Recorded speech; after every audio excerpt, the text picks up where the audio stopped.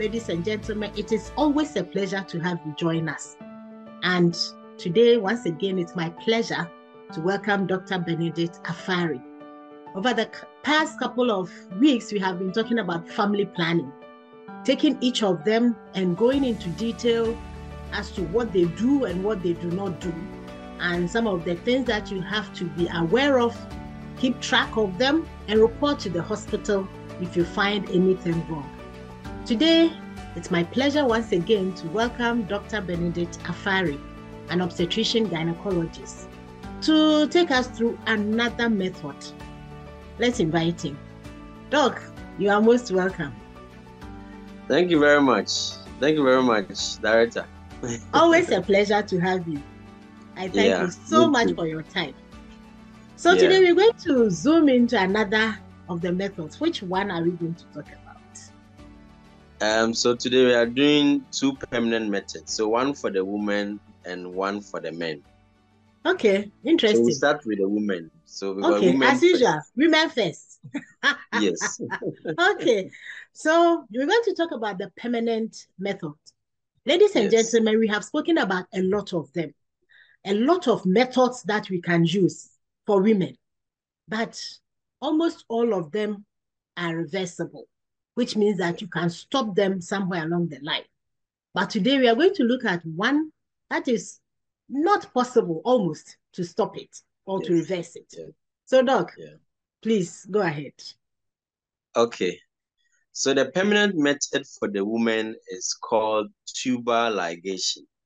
But because the fallopian tubes are two, so we call it bilateral Tubal ligation.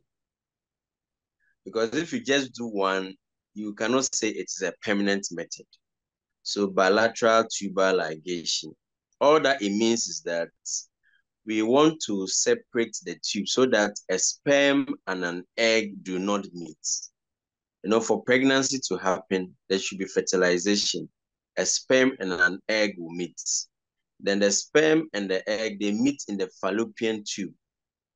So once we do this method, we separate the tubes. That means a sperm and an egg will not meet and you cannot get pregnant. And it is a permanent method or you cannot reverse it. Good. So let's see. So for a woman, Doc, maybe before we go on, please, one question. Yeah. We have two tubes, yes. But can somebody decide that I'm going to tie one and leave the other? If you take one and leave the other, it doesn't become a permanent method of family planning because that means you can get pregnant through the other tube. And most commonly, you know that when a woman gets a ectopic pregnancy, and it happens in one of the tubes and that tube is taken off, she's left with one tube which she can get pregnant naturally through. So what it means that if you just take only one tube off, you have not done anything because there's a second tube that you can get pregnant with. Yes, so that's why it is bilateral. For you to get the effect you want, then it should be the two tubes that you are ligating or you are separating. So that is the explanation. So let people just see this. So this is a diagram that shows the female reproductive system. So you can see that we have two ovaries. That's what produces the egg. We have the fallopian tubes by each side of the womb. Then the womb itself, then the vagina, then the rest is just the perineum. So all that we are trying to do is that we separate the tubes from each other. So you could see that there is this kind of a mark on the diagram showing that there's some kind of a separation. If I should come a bit close. Yes. Yeah. So that is all the Tubal well, it looks like they are pegs. Yeah. Pegs. Good. Yes. So this is what we achieve at the end of the day. So everything that we are doing is to make sure that we separate the two tubes so that they don't come into contact with each other and a sperm and an egg do not also come into contact with each other. So that is what we are trying to achieve. So this is bilateral Tubal ligation. Okay. So let's continue. Good. Thank you very much, Doc. So Yeah. who can have this done? Yeah, so because it's a permanent method, it's women who do not want to get pregnant again. They do not want to have any more children. They are candidates for bilateral tubal ligation. But sometimes there's a caveat. A woman may go ahead and have, or maybe the clinician or the doctor may go ahead and probably do an impromptu tubal ligation for a woman, even though it is very controversial, probably when that woman's life is really at risk. Let me just give one or two examples. Maybe a woman who has a grand multiparity, she's giving birth more than 5. She has more than 5 children. Sometimes that woman can even have about 10 or 8 children. And the current pregnancy, because of an obstetric indication, we had to do CS. But that woman, if you look at the nature of the uterus, the problems that you encounter, you realize that her next pregnancy could be very problematic, and even the delivery, the outcome may not be good. So that client, for example, we may have to do a bilateral tubal ligation, even though, as I said, very controversial. But if not, I mean, recommended wise, we need to make sure that the client will consent to the procedure. Very, very important. She has to give consent to the procedure. And let me say that even though sometimes in this part of the world, women always want to seek the blessing of their partners before they do this method, there are some women who may do it without telling the partner. Okay. Yes, they may do it because they know that the multiple pregnancies and the deliveries can, result in very bad complication and even mortality. So sometimes they themselves may opt for it. Of course, they are adults, so they can give consent even if the partner does not consent to it. I mean, so they should know that as a woman, once you are sound, an adult, and you understand everything about what we are going to do for you, and the fact that you will not be able to give birth again, and you understand all that, and you append either your signature or you tamprint the consent form, then we are good to go. But in practice, what we realize is that most women, usually less than the age of 35 years, some people may come up with regrets later in life. So there is this thing about regrets after bilateral tubal ligation, and it is a very serious challenge. So we need to make sure that before a woman consents to the BTL, that is the bilateral tubal ligation, or the permanent family planning method for the woman, or permanent sterilization. It's also called female sterilization.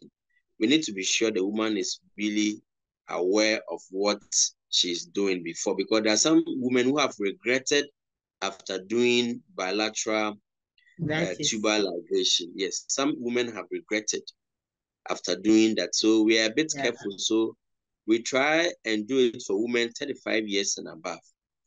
The cutoff point is because ideally, even when you are 35 years and above, fertility declines. And usually most women may have some problems with the pregnancy. It doesn't mean that a woman who is 40 years cannot give birth, or who is 45 years cannot give birth. But we're just saying it is a research a recommended age that you normally work with after 35 years. If possible, you don't have to, but I mean, never say never. Women are always getting pregnant. Yeah, and people have examples, Oh, especially yes, for people who are going to school, spending a lot of time in school, getting married at the age of 30 years, and maybe having the first child at 31 or 32. They may have the second one at 33 or 34, and they may want to have a third one. But all what it means is that please seek medical care. Seek care from a professional, irrespective of the age. seek care from a medical professional. Doc, thank you so much. So this is irreversible, so to speak. Yes. Now, after the woman has had it, can she immediately have sex or she has to stay off sex for some time? Okay. So this question, after the tubal ligation, it works instantly. You don't need to abstain from sex if there are no other reasons why you should abstain from sex. So, for example, the tubal ligation, you can do it immediately after delivery, usually within 24 hours after normal delivery. Tubal ligation can be done. Then, 6 weeks after delivery, we can also do bilateral tubal ligation. That one is called interval bilateral tubal ligation. So immediately after delivery, within the 24 hours, it can be done, or it can be done at 6 weeks. Then we can also do it when we are doing a cesarean section. So at cesarean section, it can be done. Okay. So these are the times it can be done. So for example, if you have delivered normally as SVD or spontaneous vaginal delivery, and we do the BTL for you, what it means that usually after delivery, most women wouldn't want to have sex. They will have to wait probably after the lochia has stopped. So 2 weeks if there are no issues, or sometimes after 6 weeks. But even if for some reason you want to have sex within a week or not, you are not going to get pregnant. That's what I'm saying. For some reason, usually the recommendation is that you should allow for the lochia to stop. The lochia usually stop in 2 weeks, or sometimes after 6 weeks when you have come for review and we are okay that everything is fine. You know, because some women, even from normal delivery, they may have some perineal tests that we feature. So that one will take some time to heal. So if all these are done, I mean, there's no wound, there's healing, and the woman is comfortable, she can resume sex. So by that time, your BTL too has healed. Okay. And like I said, even if you need to resume sex earlier, it is not going to affect the BTL in any way. You will not get pregnant. Yes. Okay, that's good to know.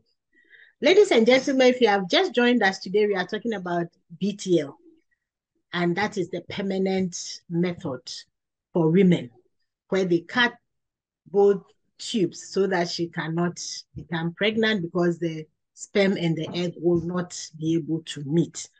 Doc, thank you so much for explaining this to us. Now, are there any complications? Yes, so like every surgical procedure, there will be pain, there will be bleeding, there can be an infection, right? Then with the BTL itself, it can fail, even though the failure rate is very, very minute, but it can fail. What it means is that the ligature or the suture we have used can slip off. That's so if it slips, the thread can slip off. If it slips off, that means the occlusion or the closure that we are looking for will not happen. So there will still be a way there that a sperm can go through and meet the egg. Then sometimes there may be an opening, an abnormal opening called a fistula. Yeah, so when there's an abnormal hole or opening there, what it means that a sperm can actually go through that and go and find an egg. But you realize that some of these pregnancies may result in, let's say, an ectopic pregnancy or abdominal pregnancy because of what has gone on. So maybe the fertilized egg may not find its way back into the womb and will sit somewhere and have an ectopic pregnancy or abdominal pregnancy. You understand? So these are some of the complications that can happen. But people have sometimes associated BTL with menstrual problems. But BTL doesn't affect your menses in any way. You know, your menses, what is controlling your menses is the hormone, the ovary, and the womb itself. But this BTL is what we are doing is just to cut the tube and separate them. So it's not going to affect your menses in any way. And it's not going to let you go into menopause. Some people have that kind of misconception. That if you do BTL, you may go into menopause or your menses will not come. You may go into menopause because of other reasons, but not the BTL. Or you may go into, your menses may not come, or you may have problems with your menses, not because of the BTL, but there are other problems that can cause your menses not to come. But the BTL on its own will not affect your menses or will not let you go into menopause. So the woman should be rest assured that you having a BTL, all the BTL is doing that you will not get pregnant. That is all. Yes. Then, Doc, I think it may be helpful that once you have done it, to wait. To wait for some time. Because you said it can be immediate. People can have sex immediately, but maybe it will be good to wait for a while to make sure that there's been that closure. There's been healing and everything. Oh, definitely. Yes. Yeah, definitely. Because, I mean, if you had a BTL through CS, the CS has to heal. If you even had your BTL just after delivery, normal delivery, you also have to allow the woman system to heal and get back to normal. For those who are having their BTL at 6 weeks, I mean, after the procedure, you can wait for a week or two for you to recover before you decide to have sex. Okay. But for sex, anytime we talk about sex after delivery, whether CS or a normal delivery, we have the cutoffs. But we always say that the woman has to be comfortable before. Exactly. You resume sex. So that one is very, very important. Yes. Exactly. Thank you very much, Doc. Today we have learned about BTL, and this is a permanent kind of contraception, which means that there's no way the sperm will go and meet the egg for you to be pregnant. But there are some caveats which he has shared with us. Thank you so much, Doc. It has been a good discussion. We have learned a lot about family planning. All we are saying is that people should please take care of themselves. Reproductive health is your health. What you do depends on you. The doctors, midwives, nurses, psychologists, other people are available to help you, but the final decision really rests with you. So please take care of yourselves. Doc, once again, we are most grateful. God bless you for all the time that you have spent. I'm sure we'll have other topics that will invite you, because O&G specialist, it is an honor to have you to talk to us about family health, especially reproductive health. So we come your way again with another interesting topic. Stay blessed. Bye for now.